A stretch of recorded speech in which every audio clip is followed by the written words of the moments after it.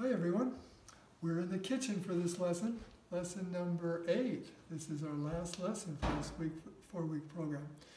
The oven's warming up. I can hear it popping back there.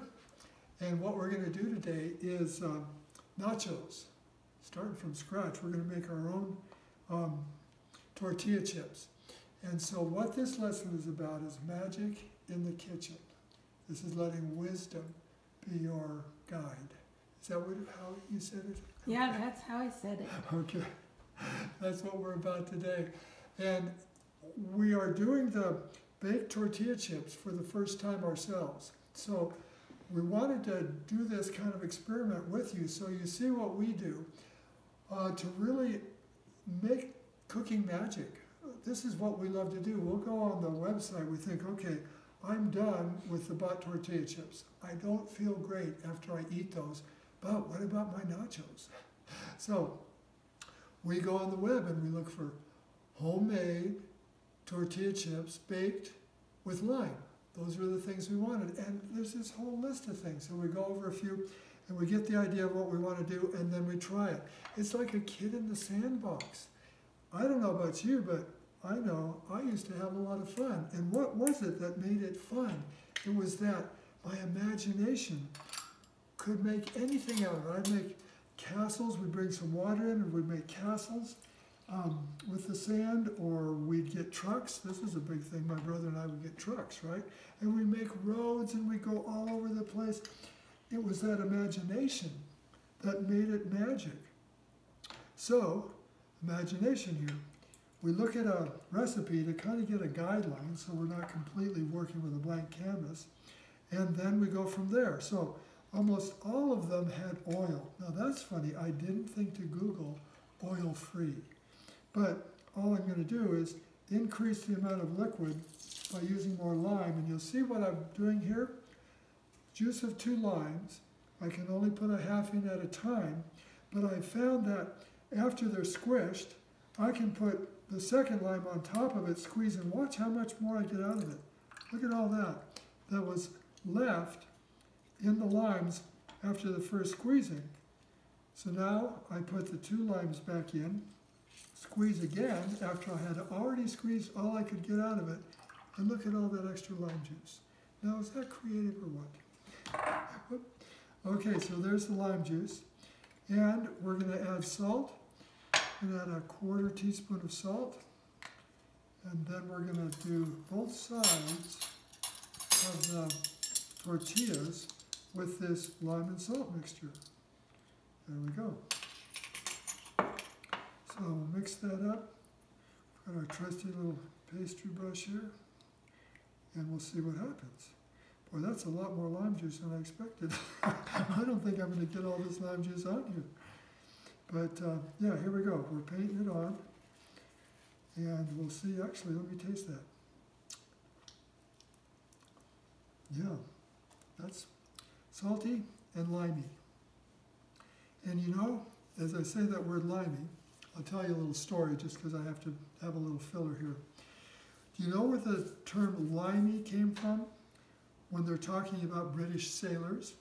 Well, you may not even know that you're talking about British sailors, but that term limey was coined back in the 1800s when sailors were going overseas and they would contract scurvy on the ships, which is a terrible thing. You're losing sailors, man. You can't lose sailors at sea. You need everybody, all hands on deck. You know the old saying?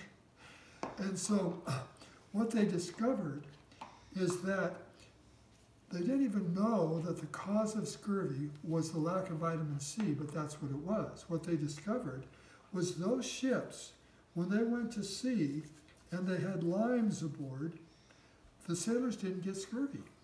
So just by noticing, being observant, they found that if you took limes with you and the sailors all ate limes, they never got scurvy.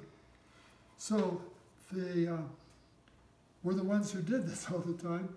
Everybody made sure you had limes on board, and so the British people started referring to the British sailors as limeys. So there you go, a little history lesson as well. Can't beat that, right?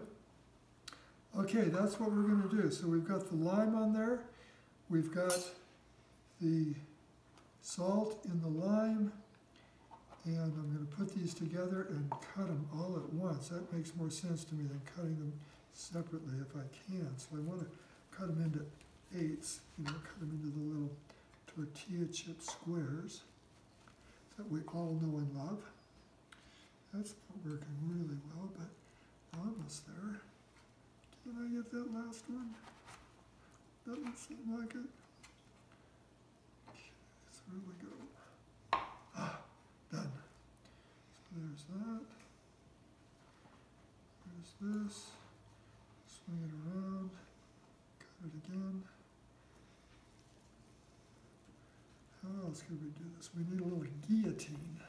You know, if you have one of those little, which we don't, pizza wheel cutters, I noticed online they used that to cut them. Yeah, but I don't think you could go through 5 tortillas. No, they just did one at the Yeah, time. do one at a time.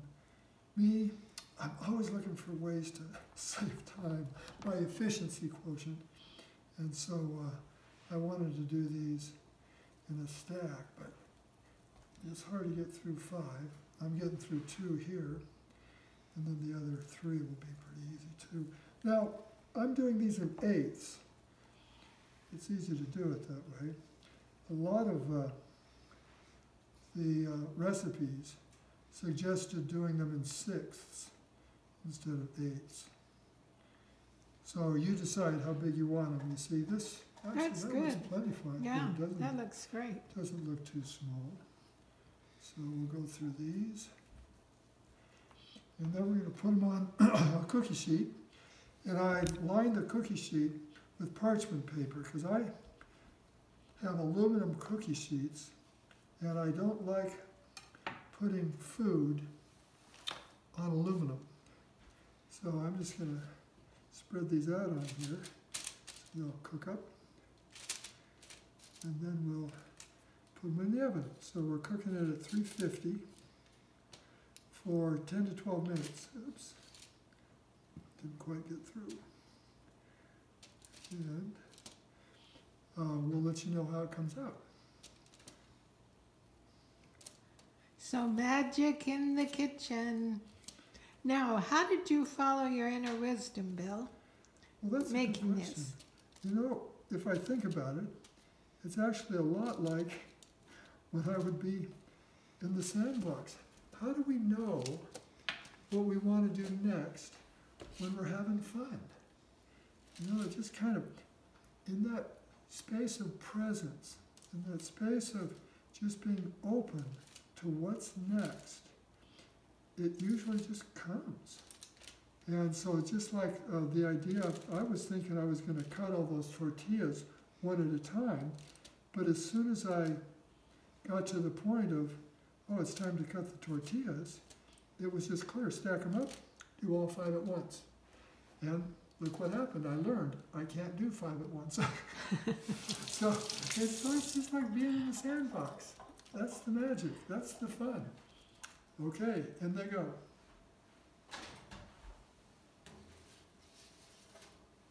They look great. Yeah, good.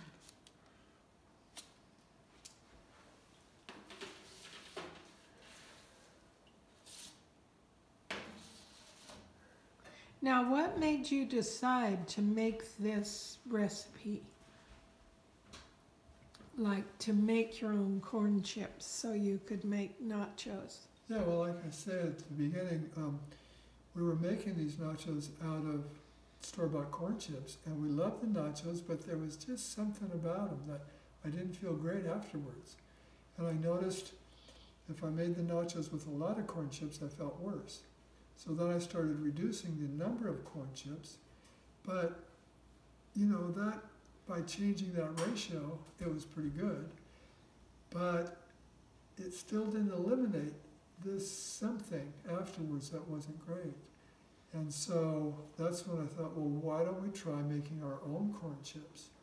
Because I have read that even baked corn chips, well, we were buying the fried corn chips, even the baked corn chips, when they have oil there's something about high temperature and oil with the corn and that. It's just not great for the body. So, you know us, let's go low oil, let's try it. So here we are in the sandbox, magic in the kitchen.